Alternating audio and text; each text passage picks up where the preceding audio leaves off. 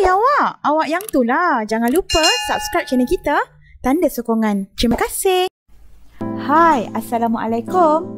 Jom kita revise sambil berehat. Sambil berehat pun kita boleh belajar tahu dengan tengok handphone. Apa tunggu lagi? Jom kita mula. Assalamualaikum and hi everyone, welcome back to my channel. Jadi dalam video kali ini kita nak buat lagi beberapa soalan dalam chapter 9. Dan jika anda pertama kali hadir ke channel ini, selamat datang saya ucapkan. Jika anda pernah hadir dan kembali semula, tahniah kerana rajin dan sudi kembali. Jadi dalam video kali ini kita akan buatlah beberapa soalan berkaitan dengan chapter 9. Jom kita mula. Alright, so let's proceed to the last example. Example number 9. Okay, so here we have 25 gram block connected to one end of spring is displaced 15 cm from its equilibrium position and release. Okay, and let's say we consider the diagram like this. Okay, kita boleh consider lah macam mana pun. So positive A, so equilibrium position, and negative A, where it is given 15 cm. So let's take out all the informations, where A is equal to 15 cm and it is 0.15 meter, and the mass of the block is 25 gram, which is equal to 0.025 kg. And the spring constant is given in meter. Sebab tu amplitude pun saya tukar kepada meter, Newton per meter. Okay. So, soalan kata dekat sini, the block connected to one end of spring, okay, the displaced 15 cm, okay, from its equilibrium position and release. Okay. So, saya consider here at t is equal to 0 second. Okay. So for question number 1, okay, sketch the graph of displacement versus time of the block. Label the amplitude and the period of the oscillation on the graph. Okay, so let's say we have x against t graph. Okay, and since we already know that at t is equal to 0 second, the position of the particle is at positive x. Okay, positive A, positive A.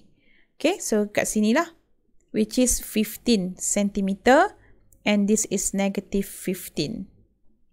Okay, so it start from here. Okay, so kita boleh lukis lah. Okay, so the period T here, we need to find berapa nilai dia.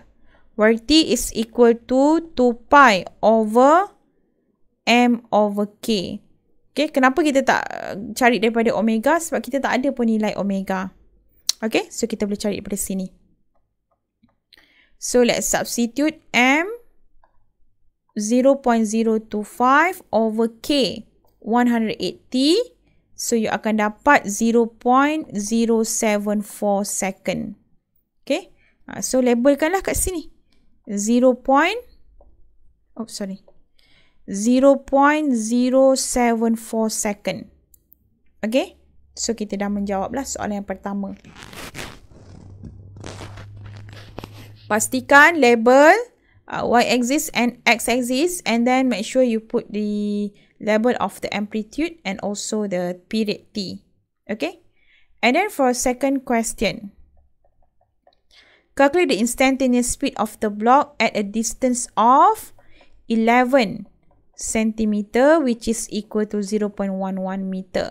So we can straightly calculate what is the instantaneous speed, okay, by using equation of v in terms of x. Okay, ini tak susah lah.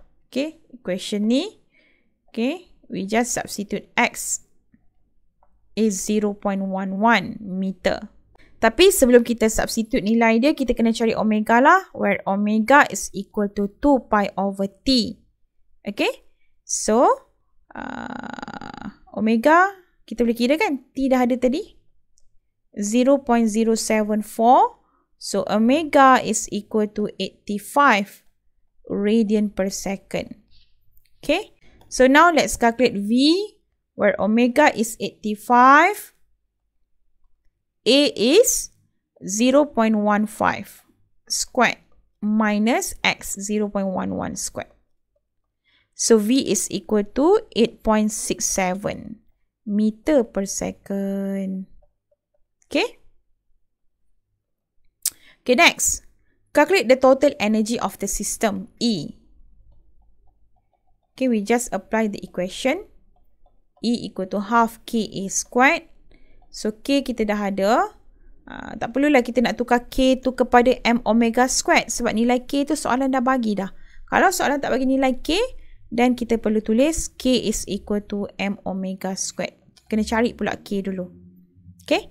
Tapi sebab soalan dah bagi K is equal to 180 Newton per meter, we can just straightly use the equation. Okay. So, 2.03 Joule. Alright. Okay, question number 4. On the same graph, sketch and label the variation of kinetic energy K and potential energy U versus displacement X. On the graph, indicate the maximum value of each curve and the amplitude. Okay, so kita cuba lukis graph kinetic energy and the potential energy. Okay, so this is the energy in joule, and this is X in meter. Alright, so before we sketch the graph, always remember, okay, at X equal to 0, V is maximum, okay, where V is equal to omega A. Kalau kita gantikan X ini dengan 0, V is maximum. Therefore, kinetic energy should be maximum, which is equal to half mv squared. Okay. So, kalau kita masukkan V tu dekat dalam equation ni, okay, kita masukkan, saya tunjuk semula derivation dia. You akan dapat half m, V adalah omega A squared. So, you akan dapat half m omega squared A squared. So, ingat lagi tak? M omega squared is equal to K. So, you akan dapat equation kinetic energy is maximum. Is equal to half KA squared. Okay. Di mana nilai half KA squared tadi kan kita dah kira 2.03. Okay. So, kalau saya plotkan dekat sini. Okay. At here, the value is 2.03 joule. Okay. At X equal to 0, the kinetic energy is maximum. Boleh? Okay. But at X equal to positive or negative A, okay, kita masukkan dekat sini, V akan dapat kosong. V is equal to 0. So, kinetic energy equal to half mv squared. Kinetic energy also equal to 0. Boleh So, kita masuk dekat sini. At X equal to positive A. Amplitude dia tadi berapa? 0.15 here. Kinetic energy is equal to 0. Okay. Saya akan guna warna merah lah sepatutnya. Kinetic energy is equal to 0. Okay. Same goes to this one. Kinetic energy is equal to 0 at negative 0.15 and positive 0.15. So, the graph of kinetic energy, bentuk dia macam ni lah. Okay. So, this is the graph of kinetic energy, the red color. Okay. So, if we proceed at position, okay, at X equal to positive, negative A. Okay, so now let's proceed. At X equal to 0, U, the potential energy equal to half kx squared. When X equal to 0, U is equal to 0 joule. Okay, so kita akan letak dekat sini lah U, yang kali biru ini. Okay. But at X equal to positive negative A, U is maximum, where it is equal to half kx squared, so dia akan jadi half ka squared. Di mana nilai half ka squared kita dah kira tadi 2.03 joule.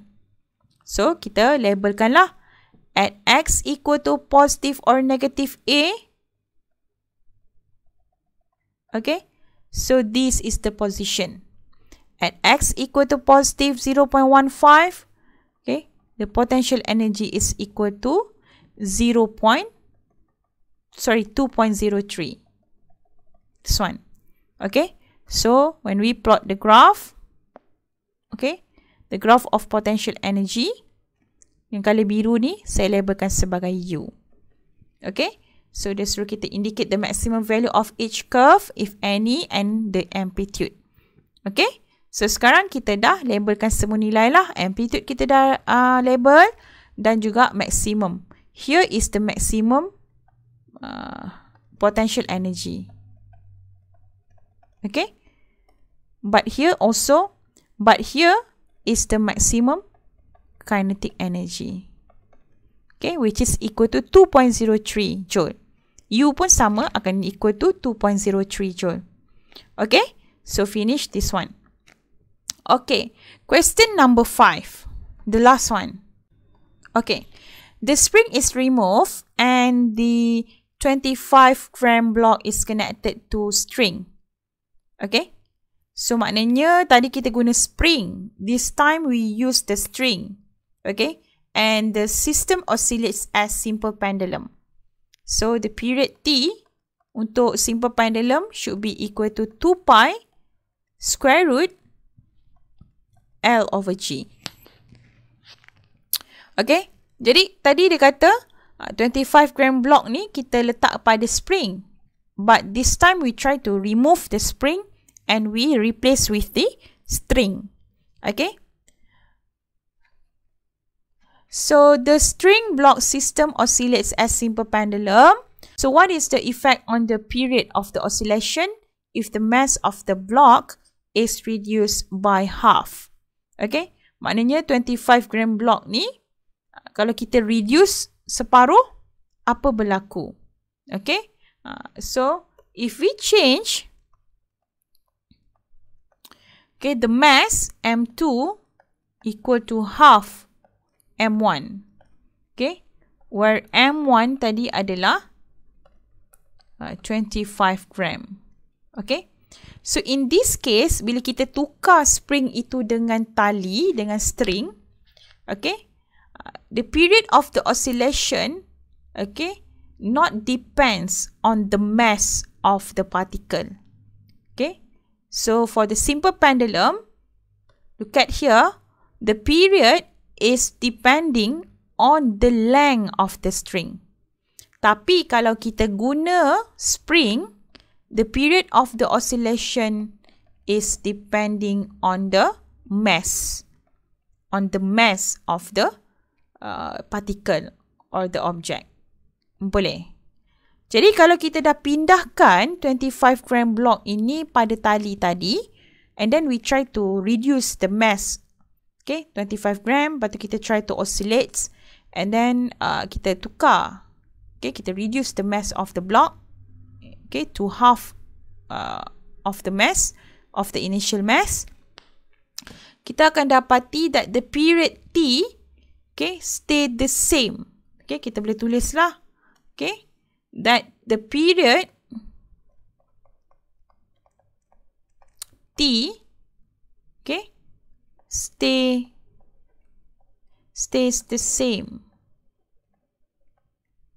Okay, since, ataupun kita kata constant lah, since T does not depends, okay, on the mass of the object.